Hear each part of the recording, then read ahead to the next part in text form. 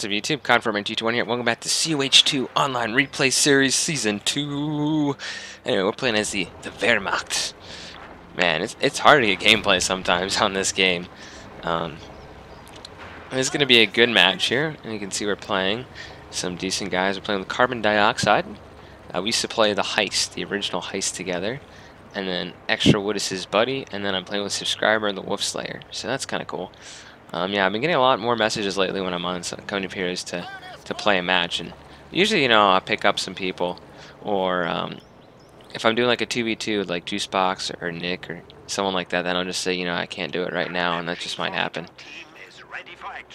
But yeah, if I'm on it and I'm not in a game, then if we're doing a 4v4 or something like that, I usually invite a subscriber or two along. So kind of fun to play with you guys, get to interact with the community, and yeah, I mean. See, you know, YouTubers are just real, you know, people like you two, just playing a game. And anyway, if we look at Carbon Dioxide, he's going to do some very smart stuff in this match. And then you can see his level. He's 86, and his buddy is 2nd Prestige, level 9. So, let's just be honest. The step has been in this game since the beta of original Company of Heroes 2 that I was part of. This was the only 4 vs 4 map originally. So, basically what we're going to do is we're going to double the middle. So Extra Wood, and then Wolf Slayer is going to come down the middle to guard it, and then me and Carbon Dioxide are going to take the south. So we're going to try to get both fuels from these guys. You can see Extra Wood has some Storm Pioneers, double rear echelons from this guy. That's kind of interesting. It's going to Koopa Wagon. And yeah, just a bunch of rear echelon troop spam. I don't know what that is, but seems kind of weird unless he wants to use some suppressing power, but they're getting, I mean, the rear echelon troops are not meant to be fighting very much. And look at this, just, it's completely destroyed here. Anyway, this is something that you see good players do. You're going to see he's going to put barbed wire on the opposite side of this cover, so what it's going to do is it's going to make it so any Russian troops that try to seek cover along this side can't get to it. You know, you can deny your opponent cover like this, and that's kind of an advanced strategy you don't see a lot of people use anymore. I'm definitely not good at using it myself. I should be using this more often. We can see kind of blocking that off. So only his guys can have the cover. So if I have a machine gun placed here, which I will later on, you know, if they try to get behind that tank, there's no cover for them. That's a very good and smart thing to do. You can see using cover quite nicely, suppress them, Kugelwagen. Storm Pioneers moving in. Anyway, I'm grabbing 2 machine guns here, and I'm even brought a machine gun to help support my allies. I want to make sure, you know, we're having no pushback. So you can see our allies, 3 of them are kind of in the middle. A bunch of riflemen. By the way, our allies are these guys. 3 Americans and a Soviet. And the Soviet's down here in the south. He's putting up his own barbed wire, trying to secure. I guess he wants to make more of a choke point for himself. And you can see it's a barbed wire war. It feels like World War I on this side. And the guy has snipers. You know how I feel about snipers. I hate the Soviet sniper teams. They drive me crazy. Because you can kill one of them and there's usually 2 of them. You know, when your men are laying wire like that, they are very vulnerable and can actually take a lot more damage than usual. So I have my own engineers along here. I'm mainly trying to make sure I don't get outflanked. You know, I see a lot of American riflemen, so I'm going to pull back and get to a defensible position. You know, my Grenadiers come to help support if they try to rush my machine gun. Anyway, I've gone with 3 MGs. This is really MG heavy for me. You can see we're already starting to lay down some fuel caches to get more fuel. The medical truck up here. Medical truck back there too. So my machine guns and my Grenadiers went up, you know, we're going to try to push back these Americans. And I'm laying my own barbed wire here. Yeah, I'm really trying to cut off this area. But we're taking counters, so I got to fall back. At this point, I kind of try to get behind cover, and then I see a sniper, I'm like, we're screwed. So when I retreat here, I'm going to die, which really sucks. I'm going to lose a Pioneer Skull, because I cannot. One, I have to replace them. And they got sniped. So, 1, I have to replace my snipers, and then 2, oh, wow. I have to replace my Pioneers, and then number 2, I have to be able to, you know, take some manpower, and something's from teching up with me to, you know, build other buildings. So I'm a machine gun here. I know there's probably going to be sniper fodder, but we have 2 of them. It's going to push back these shock troops. As far as he's just standing here, he's probably trying to scout for his snipers. We're going to start taking shots at this guy's carbon dioxide snipers. We have a 3rd machine gun, so we have basically a full line of machine guns. You know, these guys don't stand a chance advancing like this. They need some kind of light armor. You know, I'm kind of fortified this middle here. when they go along to the left on my machine gun, these guys are the MP40s, the other machine gun crews gonna start shooting at them while the machine gun's suppressing those guys. I even brought my grenadiers back to help. This is critical. Keep in mind, the snipers are around here, and he's gonna move them up into the water. He's gonna, because I pulled my machine gun back, I'm just not gonna let him shoot at me like that. He just sniped my crew. His guys became visible. I'm gonna launch a rifle grenade right in between these snipers to try to kill them both. Be very careful around grenadiers, because that just killed them both. So that's 360 manpower gone, just like that. My machine gun's now covering this side, and he's forced to fall back. So his sniper tactic was good, you know, pushed back my allies' machine gun here. He's now probably on the way back at base. He's making his way back, I think. Yeah, here he is. Swinging his way back to base. Anyway, the north is a big, big infantry fight between the lieutenants. Well, just between a lot of three Americans are up here. A lot of riflemen. A lot of riflemen. They even wiped out an MG42. And he grabs some false maker to try to stop them from stealing his machine gun, but it looks like they're going to get away with it. He's throwing a grenade. Where's one of them sees it, and they get away somehow. Oh, actually got wiped out. Nice. And extra wood is protecting the mid here. So we have both fuels right now. This is very good. I am teching up. I'm even right now. I'm worried about a possible Soviet tank. I did a video. I think it was number 4 on season. It was definitely number 4 on season 1 on this exact map when I was in the south. Everything was going well like this, and a T-34 popped out and completely pushed me back, and we lost. I'm not getting that same situation. I'm gonna grab a Pack 40. I'm even gonna grab a mortar half track. We have plenty of fuel right now. I'm gonna be taking up anyway soon, and I really want to use this against those kind of Soviet blobs. But I'm seeing blobs kind of like this. And with the machine guns suppressing these guys, I have 2 of them. And then with the artillery coming in from this infantry support gun, they don't really stand a chance with their current tactics. And they're going to be reinforcing riflemen over there. And yeah, they're starting to make a little bit of a forward base, reinforce the men off the ambulance there. That's pretty smart. You can see the Volks Grenadiers are going to push in. And they do have a Panzer Strike, and they're going to try to aim for that ambulance. The first shot misses. Pathfinders move in. Up close, they're going to do a whole lot of damage with their, well, not the Pathfinders, but the riflemen. So I'm going to call a flame barrage right here. This is a mistake though by me, because he moved his guys right where the flames are. So yeah, that was bad by me. My mortar half track killed 2 of his men there. It's gonna, yeah, I didn't think the rifleman would react that fast or get out of the way. That was kind of lucky. Now I'm forced to pull this mortar half track back. I'm gonna be using this on my southern front and up here in the north. So you can see they're gonna try to flank around more shock troops and penal troops. They're gonna try to overwhelm this bunker, which doesn't have a machine gun yet, unfortunately.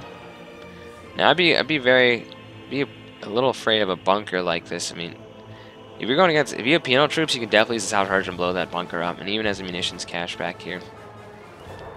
So like I said, we're getting a lot of fuel right now, so I'm gonna escalate to battle phase 2. And I'm gonna be using this incendiary mortar barrage because those are quite effective. You can land those right.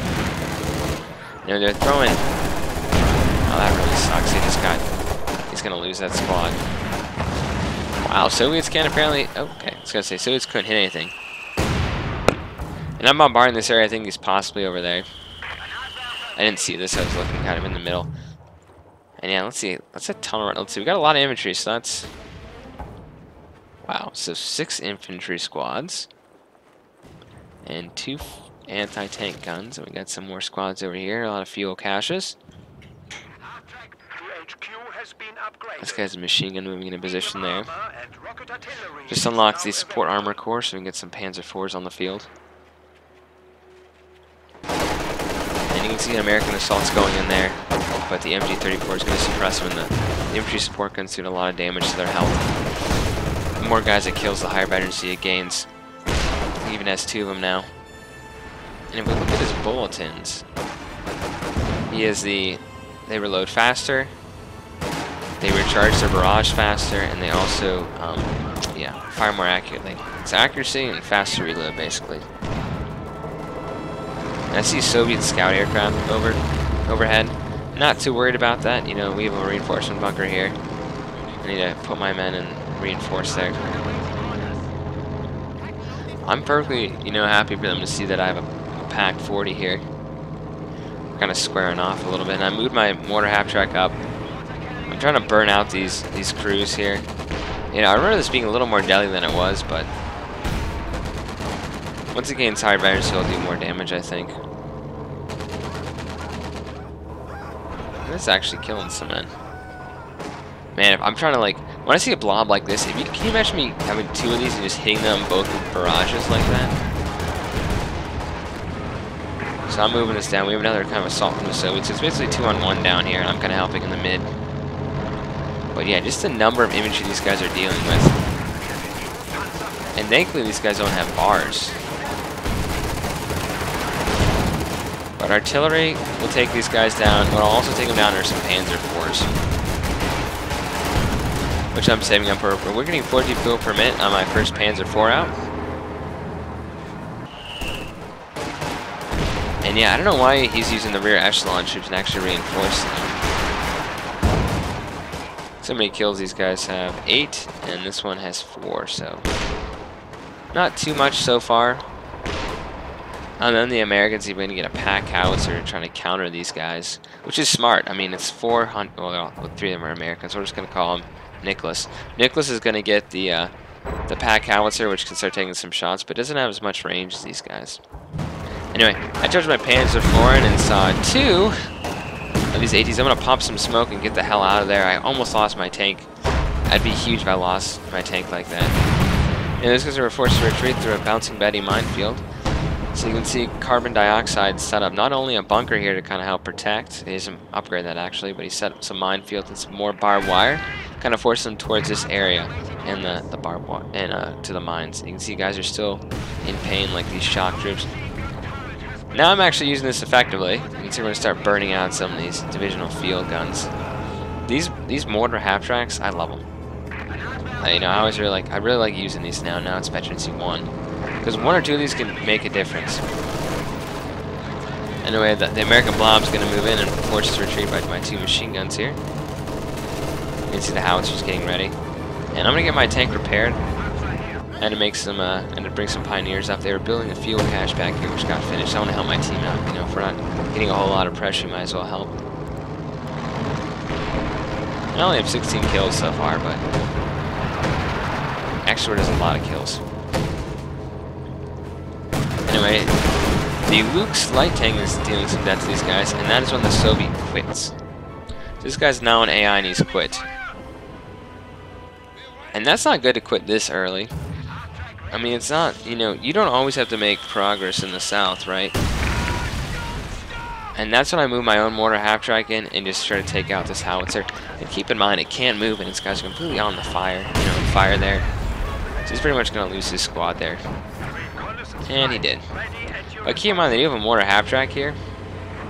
So, once you burn out a squad, that's when you got to retreat, because they're going to try to counter-barrage you. And my carbon dioxide even stole a... even stole a field gun from the Soviets.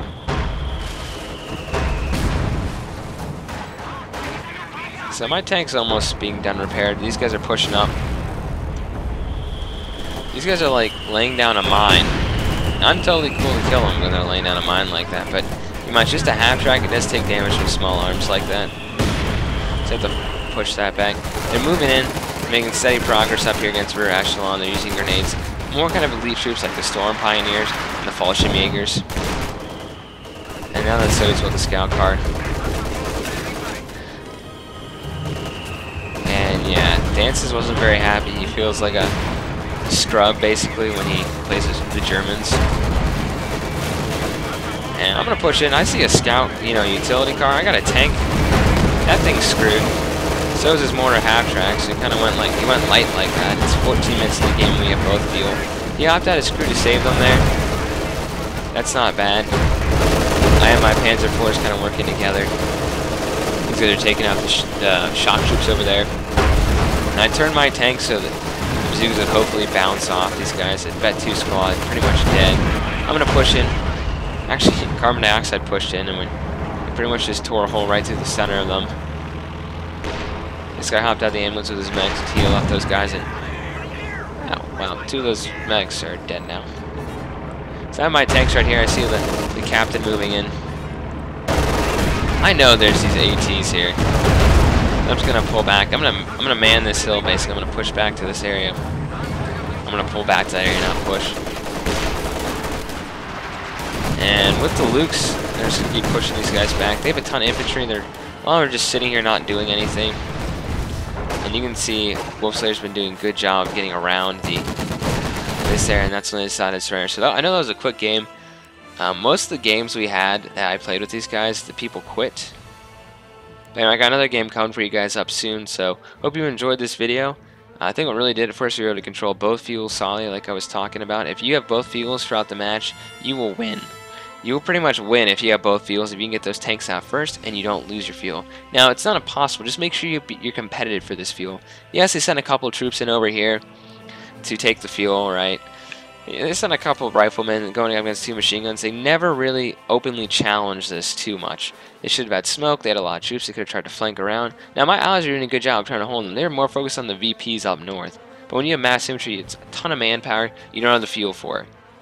And then once the enemy has 2 Panzer IVs out, you know, I was making a 3rd one at that point. I have an armored, you know, I have a half-track here. I mean, what were they really going to do? And their ally quit in the south because he got totally pushed back. So that's how I thought this game turned out here. You can see I had 43 kills and only 8 men lost. Actually, I lost the least amount of troops and killed almost the most amount. So, and I hope you guys enjoyed. Codverman221 signing off. Leave a comment down below on what you thought of this match. I'm interested on your feedback. And this one's been shorter. You know, I do some of the long ones. It just depends on the length of the gameplay. I don't really dedicate that, or I don't really dictate what the length of the gameplay is. It's really if the enemy surrenders or not. Codverman221 signing off.